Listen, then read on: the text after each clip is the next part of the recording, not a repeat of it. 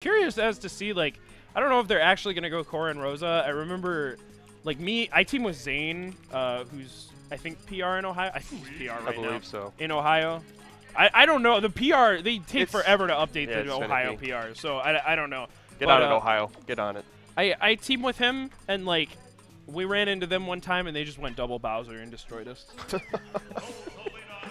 I feel like just with their capabilities as top-level players, that'd be a scary thing to see. Oh, yeah. No, double Bowser is, frankly, like, I hate it. You got to hit, like, once, and then they just, like, bounced us around and killed us. Because Bowser kills you so early, man. He's just sneaky quick. And those two working together in doubles, I can imagine some of the combos they can pull off.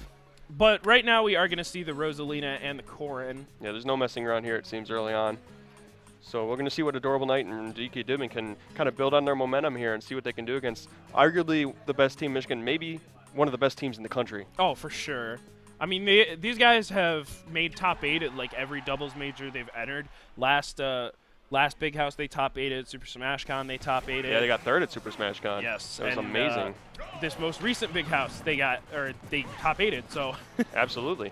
You know, very, very impressive team, even on a global level. You know, like these two might just be one of the best teams in the entire world. Absolutely.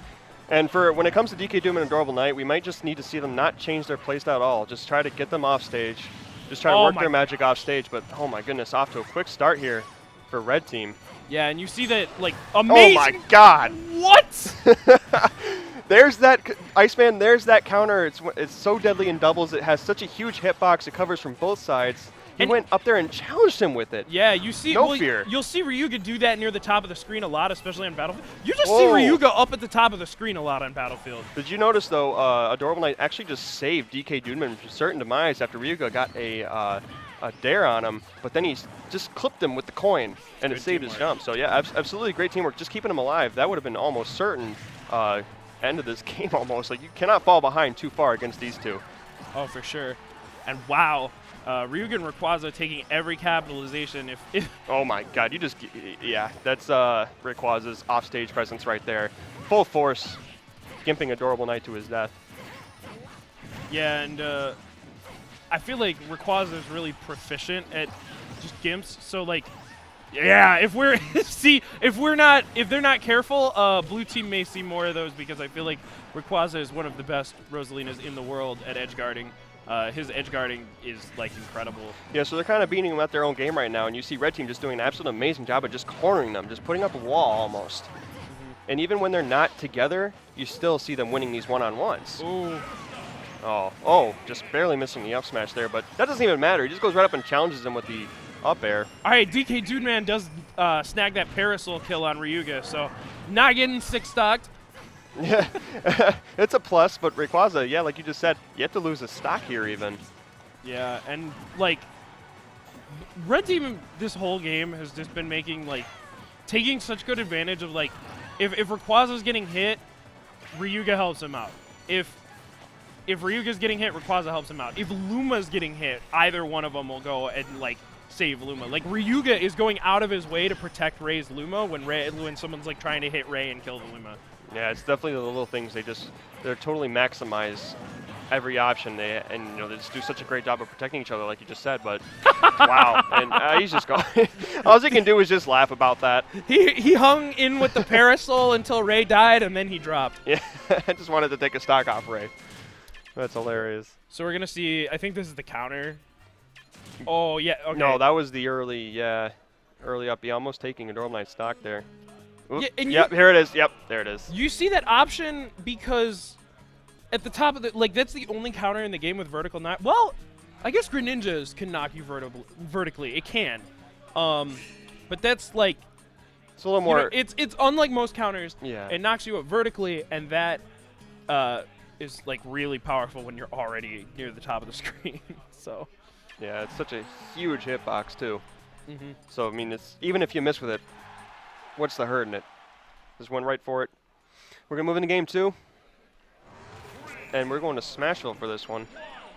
Let's see if we can see some adjustments here. I don't really know what they can really do at this point to try to make this any more even.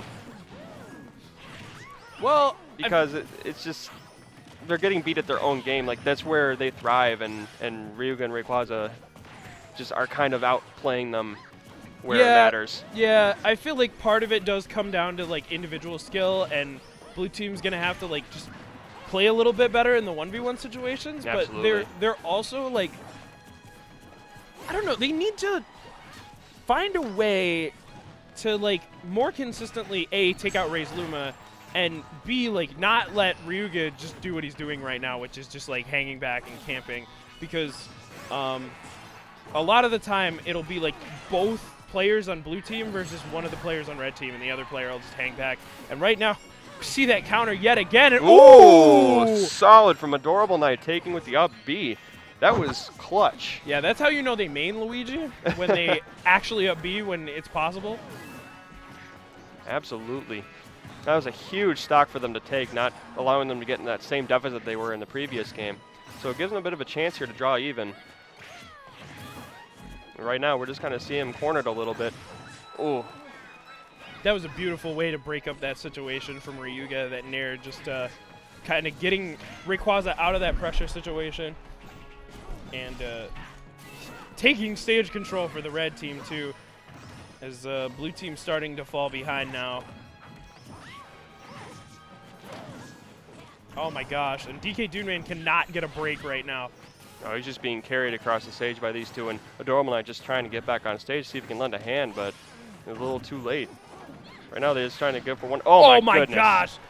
Ryuga never failing to miss a chance, or never failing to find a chance to get that up B when he can. Yeah, he recognized that Adorable Knight whiffed that tornado, and after that, it's just a straight shot. Well, right now another 1v1 or 2v1 situation. Just trying to. That's about what you pretty much have to do in this situation. Just try to roll out all the stops and see if you can just maybe get an up B, maybe get them to hit each other. Yeah, just make them frustrated. Yeah. It'll be harder against a team with the composure that these two have, but you know, anything's possible. Remember what game we're playing.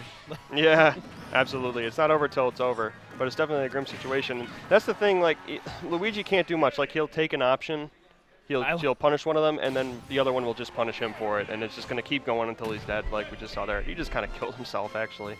Yeah, well, yeah, both players ended up getting launched into the blast zone, and